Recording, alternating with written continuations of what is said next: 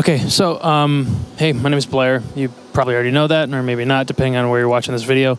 I talked about this thing I'm about to talk about here once already before on my Instagram, just at home on Pro Tools, but now I'm actually in the field, so I figured I would show it. So it's just trying to get rid of background noise on vocals and suppressing, you know, usually cymbal and snare bleed and all that kind of stuff. Or if you have a loud stage with rock guitars, maybe you're trying to get rid of that too.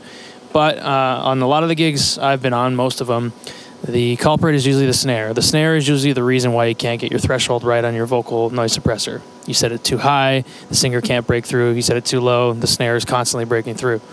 So little trick I use is double patching the vocal that's in question, and then sidechain compressing that double patch via the snare drum, and then taking that channel, so the vocal that is compressed via the snare drum, and using that as the key input for your actual vocals gate.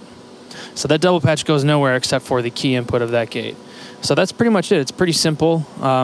Use the quickest attack you can get, or if you want to be nerdy, you could estimate or measure the distance between your snare and your background vocal, your downstage edge, and use that, you know, it's 20 feet, it might be around 20 milliseconds of attack time delay on that compressor or something like that.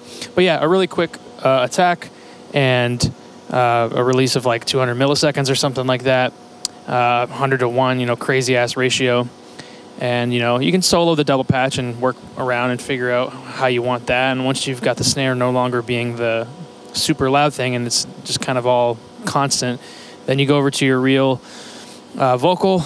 Let me see if, I don't even know if you can see this, but do I have it? Yeah, so this is mine. And sidechain turned on. Key source is the double patch. Pick-off point would be post, so that the compression that you applied actually is affecting the key input.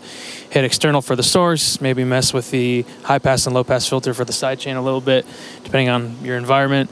And bingo bango, there you are. So I just did this on all 4 of my background vocals. Got rid of 10 dB each on each of them. And the singers didn't notice any negative effects during the sound check.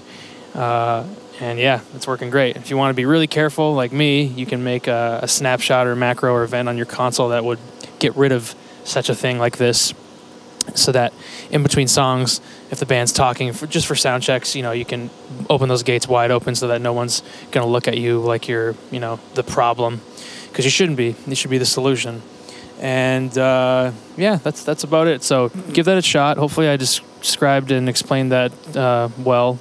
If not, ask some questions, and hopefully I can help. Take care.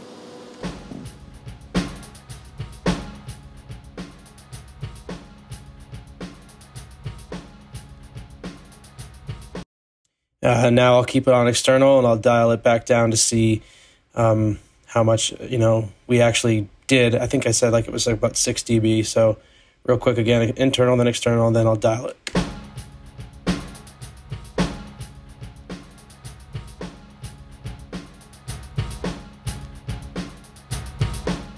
Okay, now the kick drum is actually even the problem. So obviously you got to spend a little time with this. These aren't the exact settings I used when I was on the desk, especially the high pass filter and low pass like keys, because I didn't actually have that particular problem. But hey, you can always add that to your bus. This channel here could be getting compressed instead of from a snare. It could be getting compressed from a bus that is snare, kick, and toms, or whatever it is that you have to deal with. Just the whole point of this little tip is just, you know how to use these tools. You know what every one of these things do, so use them to your advantage.